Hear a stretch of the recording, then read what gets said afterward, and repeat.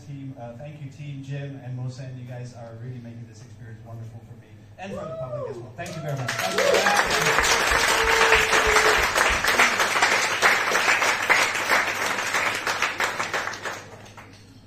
I did say we have another open micer. Are you guys ready to hear another open micer from Luxembourg?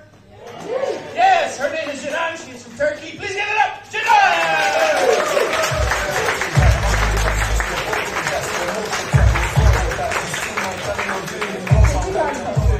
Thank you all for coming today. I'm Ceren, I'm Turkish, and I'm a delight.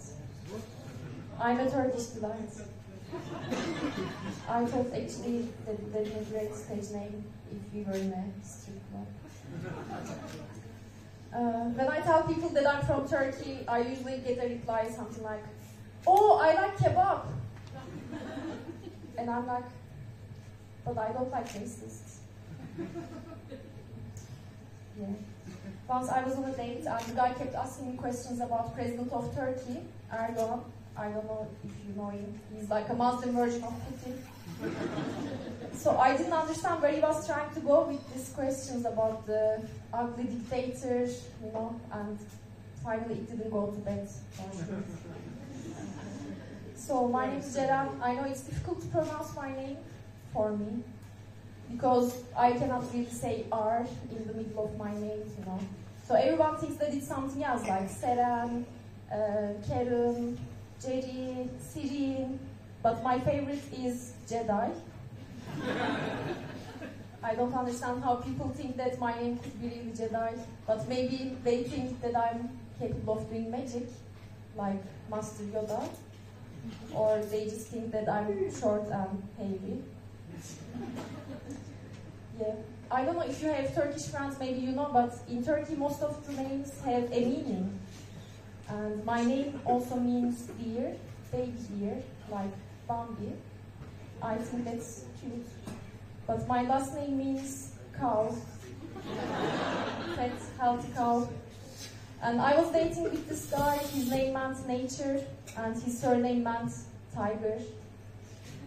So I think we were almost like a Winnie the Pooh cartoon as a couple, but the halal version instead of pig, cow. And you know, the country name Turkey has also meaning. It means the animal turkey that they eat in Thanksgiving. So finally, President decided to change its name. Now it's called Turkey. I think he didn't want to be called as President of Turkey. It sounds more like a farmer title than a president. And finally, names in Luxembourg are quite strange. I don't know if you know that sports center called Kok. I really like swimming, so I go to Kok almost every day. And it's really a big place. I don't know if you've been there. It has the swimming pool, climbing center, so many competitions. Really huge place. And I really wonder, like, how did they really decide to put the name Kok, right? I really wonder the meeting when they decided to put the name Kok. Was it like, hey, okay, now recommendations for the new, huge, massive, big sports center of Luxembourg. And maybe there was some guy, Mimi, I think it should be Kok. And who approved it? Yes, actually it's a great idea.